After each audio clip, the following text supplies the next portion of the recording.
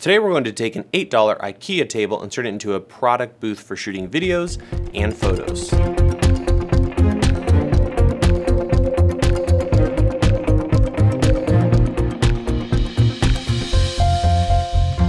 This whole project is based around the Ikea LACK side table. You can pick this up for just under $8, and you don't have to use this table. You can really use anything like this or even a cardboard box. But this is readily available, and I had one upstairs, and it turned out to be the perfect size for this project. The way the leg is constructed is there's just 3 legs that kind of screw into the particle board top. So I started by just removing one of the 4 legs. That legless corner is going to become the front of our booth. To keep the table from tipping forward, put something heavy on the back corner. You can use a dumbbell or something like that. I had a giant transformer, so I just threw that on the back leg. So next we're going to set up the background. For this, I just went to Target and picked up some of this project paperboard stuff. Comes in several different colors, so I grabbed the charcoal gray as well as a yellow. I added just a little bit of tape and attached it as far back as I could underneath the table. With the background in place, we need to set up a white ceiling for our little photo booth here. The whole concept of this setup is to use bounce lighting, and the bottom of the table is like a finished particle board or something, so it's not going to bounce light very well. And this is where white foam core comes in. You can buy this stuff anywhere. I picked it up at Target, and it came in a 3-pack, and it was just about the right size. I took one of the 3 boards and taped it underneath the table. This will give us a great surface to bounce our light off of. Speaking of lights, you can really use any light for this. I found it easiest just to use small LED lights. You can pick these up on Amazon or eBay for 20 to 30 bucks, which is great. I had a couple of these Switchtronic lights on hand, so I'm going to be using those. To mount the light, we're going to need a small articulating ball head. Just make sure you use one with a 1/4-20 or one that you can adapt to a female 1/4-20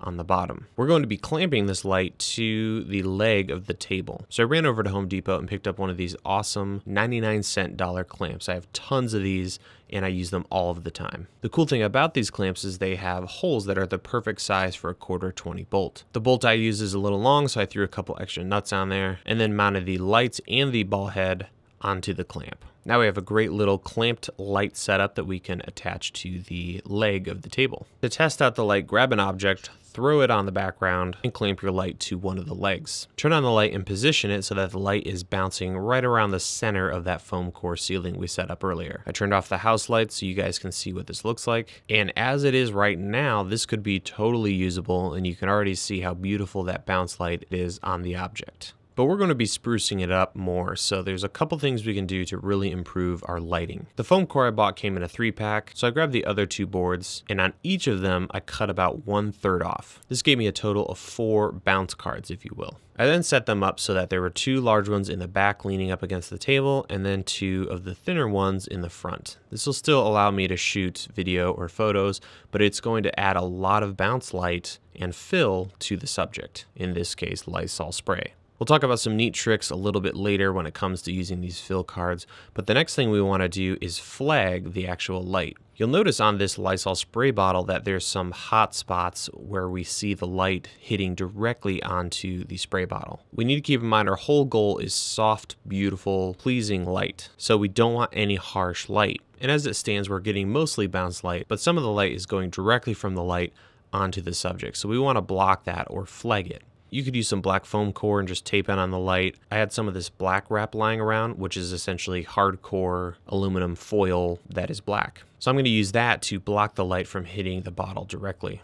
And here's a before and after to show you how nasty that direct light is. With that done, an optional step would be to add a second light. This will fill in the background and give us a little more separation. Again, we don't want the light directly hitting our subject, so I used one of the back fill boards to keep the light from hitting the bottle. Now that we have our light dialed in pretty good, it's time to bring in something a little more interesting than Lysol all-purpose cleaner. So I grabbed these sexy Meze headphones that I recently got and I'll be reviewing shortly. And right away we have a problem. Smaller objects like this are obviously going to be farther away from our bounce light source. So we need to bring it closer or bring the light closer. A real simple fix to this is just to grab some square flat object and put it underneath the background paper. In my case, I just grabbed an old plastic bin, and this did a great job with these headphones. Now we're going to talk more specifically about using these lighting tools to really show off a product. So here we have one of the final shots, and I'm going to walk you through the lighting and the foam core placement for all of these bounce cards.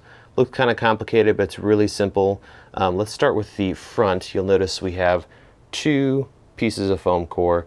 Those are adding fill at the front. You'll notice that they're not centered. I didn't want the entire headphone to be all bright everywhere. I wanted a little bit of contrast. So you can see toward the front or the foreground of the shot, there's some nice shadow there, which is really, really nice. So that's what those are doing, and pretty much all of these are either just leaned somewhere, or you'll see I just have a little bit of tape holding it in place. This stuff is super light, so you don't need a lot to rig it up.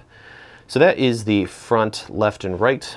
On the backs, I have a piece of foam core on either side of the backdrop. So switch to the other side here.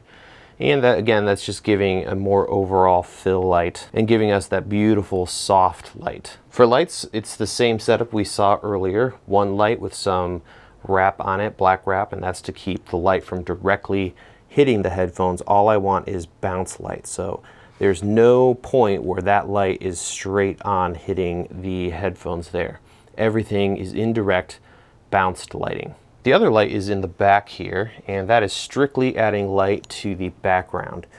So there's going to be a little bit of bounce, but the light isn't touching or hitting any of the headphones, and that is controlled by that one bounce card you see there. You can see it's kind of blocking the light from hitting the actual headphones. And then finally, I took a scrap piece, and you'll notice it's just dangling here going into the shot, this long piece of foam core. And that is for this little logo that's made of silver on the side of the headphone. I noticed it wasn't getting a lot of love in the shot and it's pretty dark, but it's a really cool feature on the headphone and kind of a real eye catcher. So I added just that little piece you can see right there.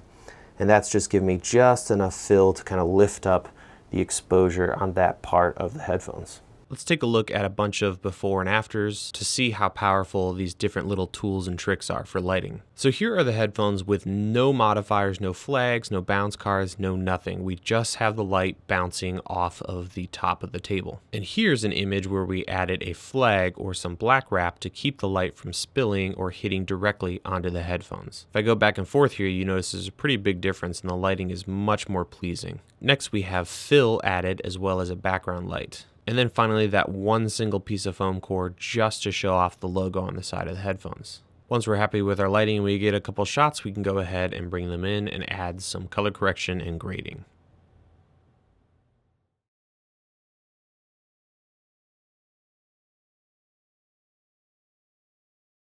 So that is how I took an IKEA table and turned it into a really great product booth for shooting videos and photos. A couple things that you can do to further either improve or modify how you use this setup. First, you can easily change the background. So I've been using the gray, but you could throw in other colors like this yellow. So sky's the limit. You can use any color, any kind of photos, really anything for that. Another tip is if you're going to be using 2 lights, try playing with different color temperatures. So in these shots, the foreground, the main light that bounces, is set to tungsten color, so 3200 Kelvin. But the background light is set to daylight, or 5600 Kelvin. And that'll give you a really awesome, warm, cool look and vibe to the shots that you take. If the lights you have don't have adjustable color temperature, just use some different color gels. You can pick these up almost anywhere and get unlimited combinations of colors. Another thing you could experiment with is using silks or diffusion instead of bounce lighting. I'm a big fan of bounce lighting. I think it looks stunning, but a lot of people out there have used diffusion. So